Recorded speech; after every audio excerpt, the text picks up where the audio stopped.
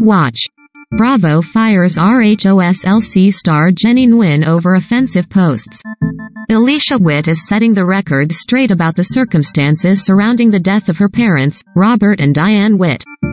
Robert, 80, and Diane, 75, were found dead inside their Massachusetts home on December 20th. At the time, the Worcester Police Department told E! News that there were no signs of foul play, but an investigation was launched into the matter. An official cause of death has not yet been released.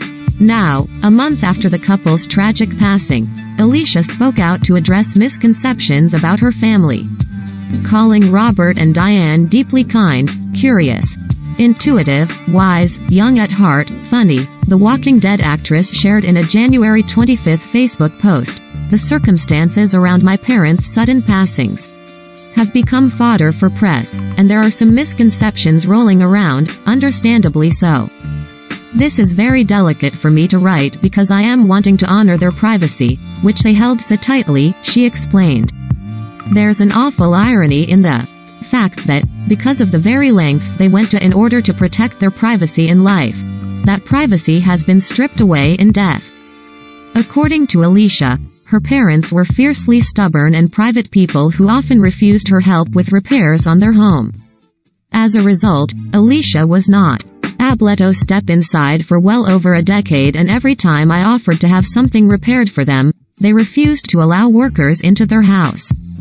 I begged, cried, tried to reason with them, tried to convince them to let me help them move. But every time, they became furious with me, telling me I had no right to tell them how to live their lives and that they had it all under control, she explained. It was not for a lack of trying on my part, or the part of other people who loved them. Noting that her parents were not penniless, Alicia said Robert and Diane made choices that she didn't agree with, and she eventually stopped short of petitioning the court system for taking control of two otherwise very sharp, very independent, very capable adults. They were a united, intertwined, indivisible force, determined to do things their own way, she said of her parents. Knowing they had each other, battling them the way I would have had to in order to do this truly felt like it would have destroyed them. Shortly before their death, the heat in Robert and Diane's home went out, according to Alicia. She said she will never understand how or why they made the choice not to tell me this. Per local outlet Boston 25 News, authorities suspect that Robert and Diane died of hypothermia. E! News has reached out to the Worcester Medical Examiner's Office and the Worcester Police Department for comment. In her tribute to her late parents, Alicia wrote that her heart is broken as she deals with overwhelming floods of grief in the wake of their passing. And even if I could have had a crystal ball and looked into the future, if I could have said to them, "You are going to break my heart and the hearts of all who love you with a worst-case scenario ending if you don't let us help you," I still think they would have made the same choices, she wrote.